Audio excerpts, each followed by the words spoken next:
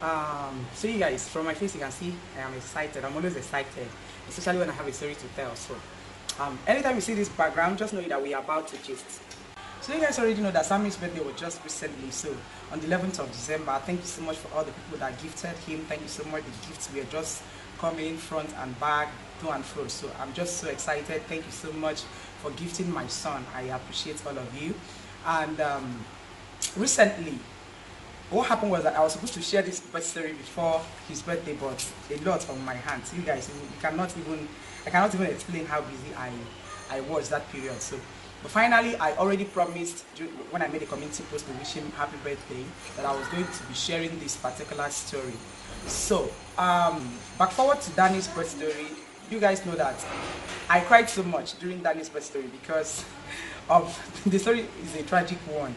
So I cried so much, but this one you can see I'm smiling because it's not that tragic. So there are not going to be tears in this story. I don't know, but I promise you guys that I'm not going to cry, in as much as I had some challenges. So, but then we want to know how I carried Sammy's pregnancy, gave birth to him, and everything. Grab a glass of wine, sit back, relax, and I'll be right back. We wish you a Merry Christmas. We wish you a Merry Christmas. We wish you a Merry Christmas and a Happy New Year. So you guys, welcome back. To those of you that just see my face for the very first time, my name is Sandra, and I'm a Nigerian YouTuber based in Oka, Anambra State, Nigeria. So to all my returning subscribers, thank you so much for always coming back to watch me. To those that have not subscribed to my channel, what are you waiting for? Kindly click the subscribe button. And to all my new subscribers, thank you so much for coming into my world.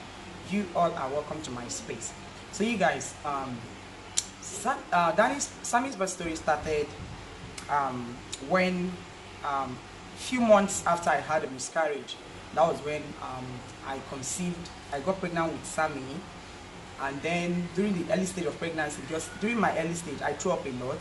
I threw up, I vomit, as in I will vomit and vomit and vomit, and until there's nothing left inside me. Even when there's nothing left, I'll still be vomiting. So unlike Danny's own, I just fell sick a couple of times and then I became okay. But Sammy's own, too much vomiting, like vomiting and spitting every time I carry cup around, stuff like that, where I pour my saliva and all that. So I got pregnant and we were going first trimester. I was sick off and on, but it was not to the level that I was hospitalized. So that one passed. And I entered my second trimester. During my second trimester, I didn't actually fall sick that much. Just that I had some challenges, you know, as a pregnant woman. Then that one passed. And my third trimester, something happened, you guys. Something happened when I was pregnant with that. During my third trimester, something happened. Immediately I entered my third trimester, I had this habit of eating everything I see. Anything I see hungries me, I would buy and chop. You know, my husband was just doing everything possible to make sure that I don't lack anything. And then I didn't have any help, so I do everything myself. Although he helps me with the house chores and all that, he helps me with the chores. I think he helps me a lot with the chores, because whenever I'm in my third trimester, I go lazy. I become very lazy. I can sit here, eat here, and sleep here. Like, I don't know how to explain this, but that's just what happens to me during my third trimester. I can sit down here, eat here, leave the plate there, and lie down there and sleep. Like, any comfortable place is good enough for me to lie down and sleep. So he helped a lot with the chores and other things. So fast forward to when my pregnancy was due, something happened and I had to come back to the village. Yeah, I came back to my husband's village, and I had this issue with my co-wife. Yeah, anyway, yeah, something like that with my co-wife, so though she's late now, may her soul rest in peace, she's late now. She now told me that for me to give birth to that Sammy, we had a slight misunderstanding. She came to the middle of the compound, carried up sand. You know, now I was pouring down the sand and I was laying curse upon herself, not me. And she was like, for me to give birth to Sammy, I'll finish counting the stars in heaven and then count the sand on the ground before I can be able to give birth to this child I'm carrying. And I rejected that word immediately. I sent it back to her immediately because I didn't look for her trouble anyway. Something happened that led to that quarrel. What caused the quarrel was soup. You guys, soup. you, as in, I don't know how to put this. If your husband's brother wife, that's your co-wife now, I'll be sister-in-law. So, as in, always take it easy. You know, she took that issue to the level that, as if me self, I began to see it as if we used to have issues, as if my name is a book, but we don't used to have issues before. So for that matter to escalate to that level, I wasn't expecting that. So she was even trying to fight with me because I was pregnant. I was heavily pregnant. I wasn't ready for any trouble at that point because even to carry myself is a problem. I'm telling you, last stage of my pregnancy, I was just 8 to 9 months. So I wasn't ready for any trouble at that point. I was just so tired and so weak. So when I now discovered that she was out for trouble, I had to avoid her. I went inside the house. My mother-in-law said I should go in. I went in and I avoided that trouble. So when we came back to Lagos, she still brought that trouble again to my doorstep. She came to report to my husband that I was making trouble with her in the village and all that because she's my senior in the family. So everybody now said I should beg her that she has always been like that, always dominating her, always trying to let everything works the way she wants it and all that. So for me to even question her that otherwise don't talk when she talks. But what she was trying to do that day was not right. I only tried to like tell her that this thing you are trying to do is not good. So all through that pregnancy, sometimes we meet in the market and she'll be like, she will spit on me. Like she was busy looking for my trouble to the level that I almost fought her. Let me just be honest. But I was trying to hold back myself. And she had this issue of giving birth and the children would die. She gave birth to 9 children and all of them died.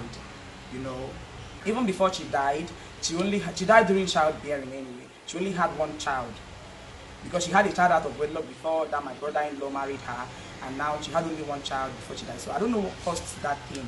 You know, she was giving birth and the baby was dying and dying and dying. So now when it was time for me to give birth to Sammy, we clocked 9 months. The baby was not coming for 10 months.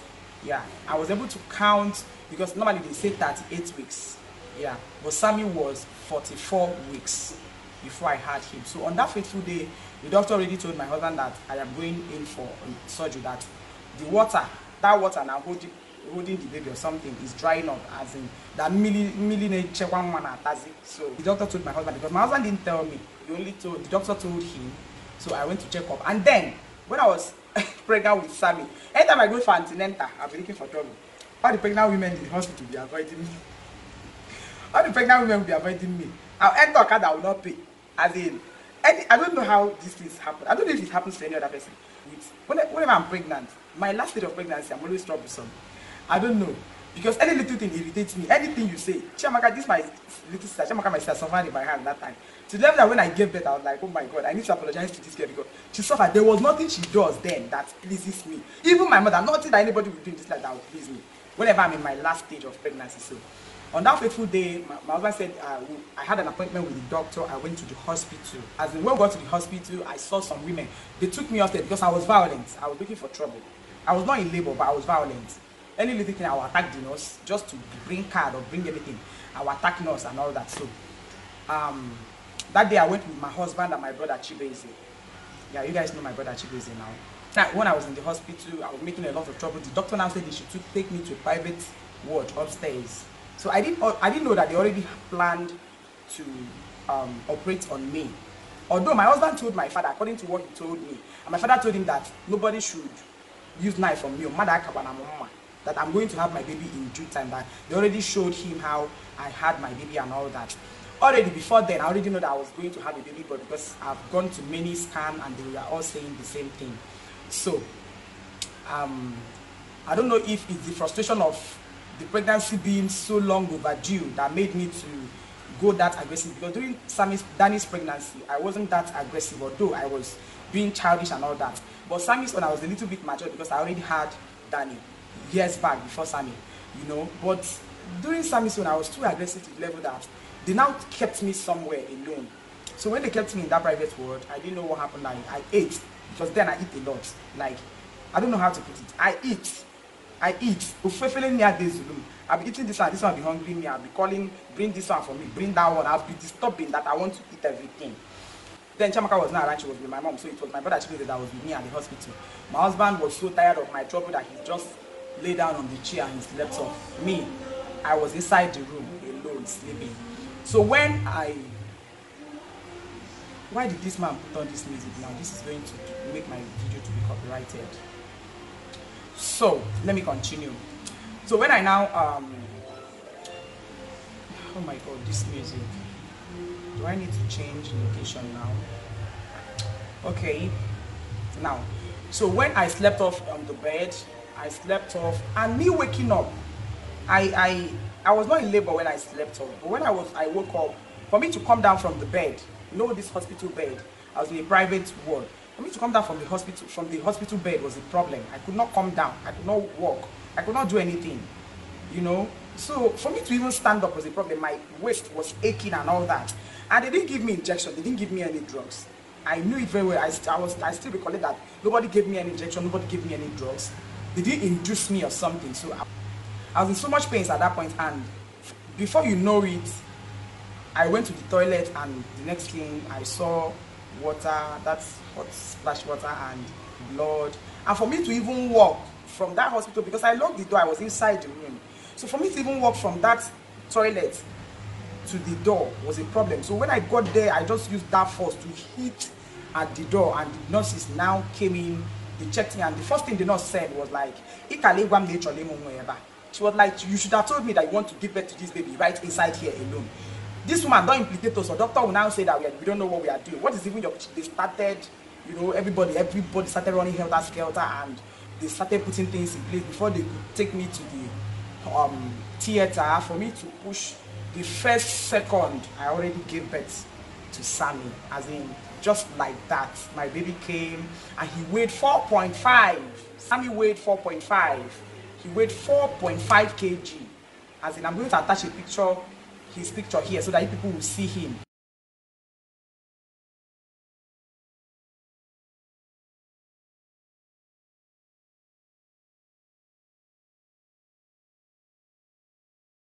He weighed 4.5 kg. This boy was so big that immediately we gave birth to him, he was putting his hands in his mouth, hunger. Because before I gave birth to him, I was vomiting. I have this problem that whenever I'm pregnant and I'm in labor, whenever I vomit, I'll have that baby. So even during Danny's own, when they were trying to use forceps on me, I vomited, and that force of trying to vomit, I was vomiting, and they were using the forceps, and the baby came out. So if you've not watched Danny's birth story, I'm going to put the link in the comment section so that you can trace it and watch after watching this one. So immediately I gave birth to Sammy.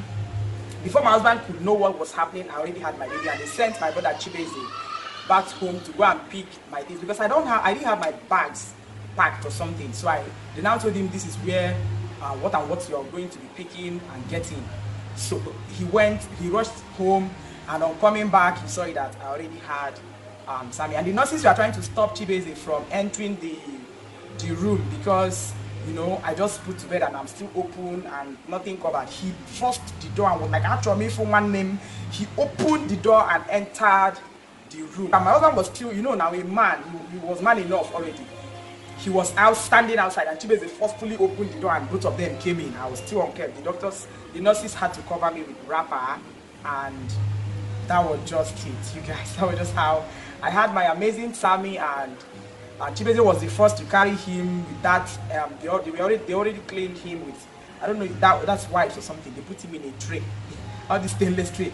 And me, I turned and I saw him. He was just there, plumpy and chubby, like, oh my God, all that pains I encountered inside that room. In a space of 30 minutes, I had Sammy. It wasn't even up to 30 minutes. And I had him exactly 7 minutes past 3 p.m. in the afternoon, because immediately I had him, I turned to look at the clock. So I waited, and they brought out the placenta, cleaned me up, and that was just how I had my Sammy. So later when they brought me out, because I was so tired, stress of all the trouble I've been making when I was pregnant, I don't sleep at night. I'll stay awake and be looking for my husband's trouble, everybody's trouble. I'll be walking around inside the apartment. So the stress now, I now slept off that night. You know, this swinging bed, that was where they put Sammy that night. Nobody was around. It was only my sister-in-law, my husband's younger sister, their first daughter. So she was the one that came and helped me to stay a little bit, and later when I slept off with the baby, she arranged us and she left. She went back home with her husband. Nobody was in the room with me that day. My mom was yet to be around, because I wasn't prepared. I wasn't expecting baby. So my mom was not around. That night, Sammy now fell. he fell because, as in, I was hearing crying of the baby from my dream, the swinging bed. Sammy now fell on the ground, and I woke up and I went to carry him. I was one that told my husband to go home to rest because that man, he went through a lot during my pregnancy. Honestly, a lot of up and downs that I may not share here now. So that later the next morning, I started calling. My husband started calling people that I have put to bed and all that, because I only told my mom and then my sister-in-law, you know, and our pastor there. When in the morning the next day, when I now called that my co-wife, my sister-in-laws now, no, my co-wives, as in I now called everyone else. So my conscience was like, why not call that other one that you had issues with? Tell her that you've put to bed. So because I called everyone else, but I've not called her. So I started feeling bad. And then I now called her, like, I put to bed. She was like, it's impossible. As in, Nobure is yoku. As in that, Nodiro possible. So that was the moment I began to feel like, did this woman actually meant all she said when she said that I will count the stars in heaven and count the sand on the ground before I have my baby? So when she now said that to me, to my ears like this, that now, that is not possible for me to have the baby. In less than 1 hour, she appeared at the hospital just to confirm if I had my baby. So because of that thing she said, I don't know if she knew when she said that on the phone, like, you know, now, stuff like that. I didn't allow her to carry Sammy. When she came, I was conscious of what was going to happen. When I saw her walk into the room, I did not allow her to carry Sammy. I was conscious. Because immediately I dropped the call, I called my mother-in-law to tell her that this is what this woman said when I called her.